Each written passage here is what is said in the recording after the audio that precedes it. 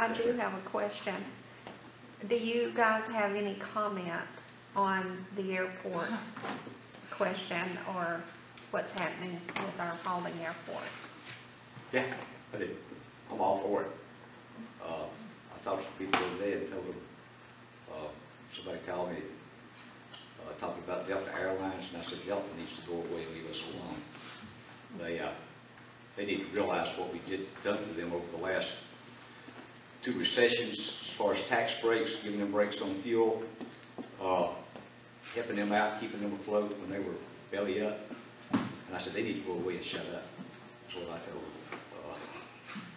Now, I doubt if they'll take my word and do that, but I've had one email about the airport out here from a lady last week, and I was upset when I got it. I thought, well, I better wait. So I called her on Monday and had a good conversation with her. And they've been up here a year, moved from Florida up here. Her husband lost a job down there, and they bought a house out pretty close to the airport. She's upset about it, what they were talking about doing. And I said, where's your husband working? She said, well, he has to drive to Daresville every day. I said, well, that's great. He drives 17 miles farther than I do. And I said, you know, why does he have to drive up there? Well, there's no jobs in Paulding County yet. I said, that's my very point right there. I said, I've been here since 1958. We've been a bedroom community for Cobb and Atlanta for 50-something years, and I'm sick of it.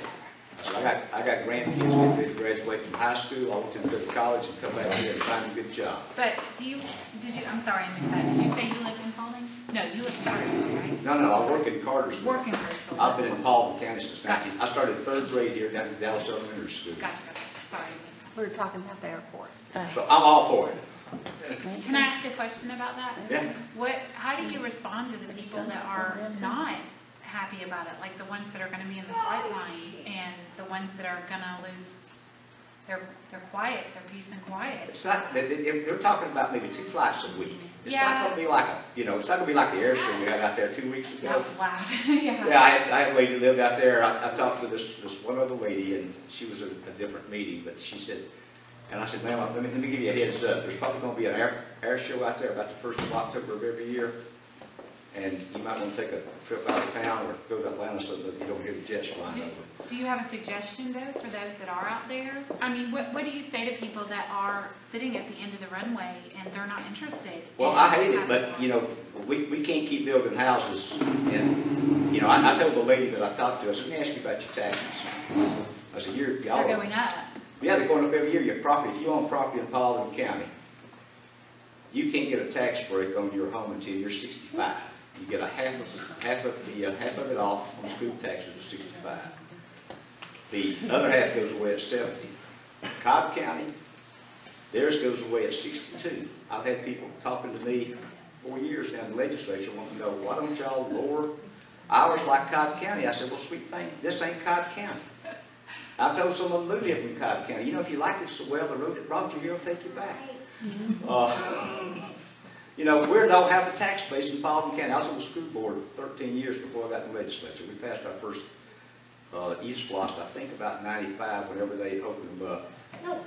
Anyway, it took us over 5 years back then to raise $25 million on a penny sales tax. If I'm not mistaken, Cobb County was raising about $80-something million a year. Well, their population base is quite a bit. Well, the industry they got down there, yeah, they've got a lot more population, but they've got industry that. But they're also on an interstate, and we're not. That's exactly right. And that's what hinders us: water, interstate, sewer. Right. All those things have hindered us down the years. But we built houses. We've been able to build houses everywhere. But shouldn't we have that infrastructure in place before we try to put in a major airport? No, it's not going to be a major airport. It's not a major airport. It's not going to be a second. If you're increasing the way that Mr. Swafford announced that you would be increasing, you start off at 2, but then it increases from there. Well, if it goes to 4, I'd be happy with that. Because you're not sitting at the end of the runway. Well, hold on.